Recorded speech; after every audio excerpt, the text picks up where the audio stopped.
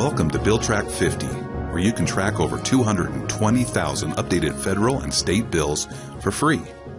To get started, go to the top of the BillTrack 50 website and click on the Register button.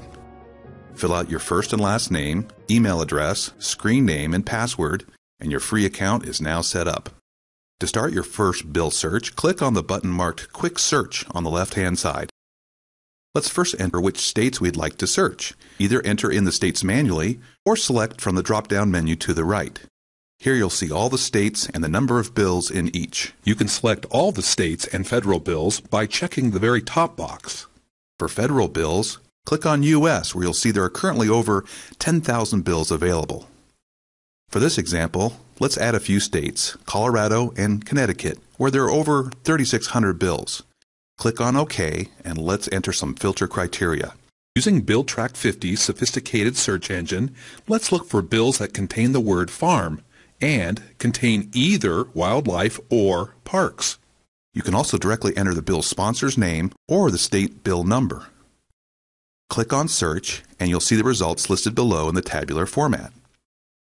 You can resize the state, bill number, bill name, summary, last action, and action date columns by simply dragging the column dividers. You can sort the bills by clicking on each header. Clicking on the header again reverses the sort order. Now let's highlight a bill and click on Detail. On this screen, you'll be able to research many details about a bill. Let's first look at the Summary tab to research the bill sponsors. From the Sponsors page, you'll see all the bills that this state senator has sponsored, including the bill number and summary. Click on the Committees tab, and you'll see all the committees in which she has had a role.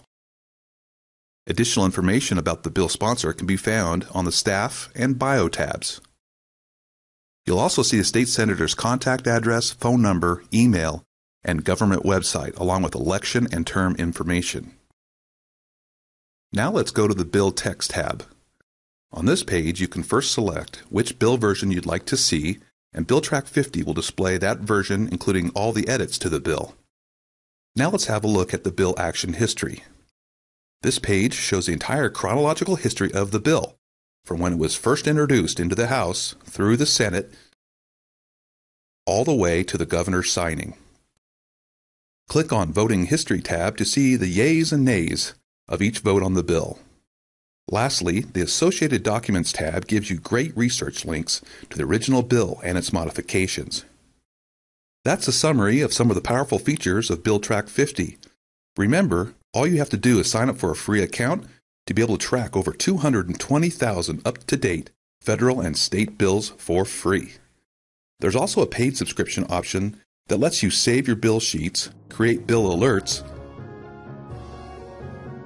build stakeholder pages, install automatically generated bill tracking widgets on your website, and much, much more. Thank you for your interest in BillTrack 50.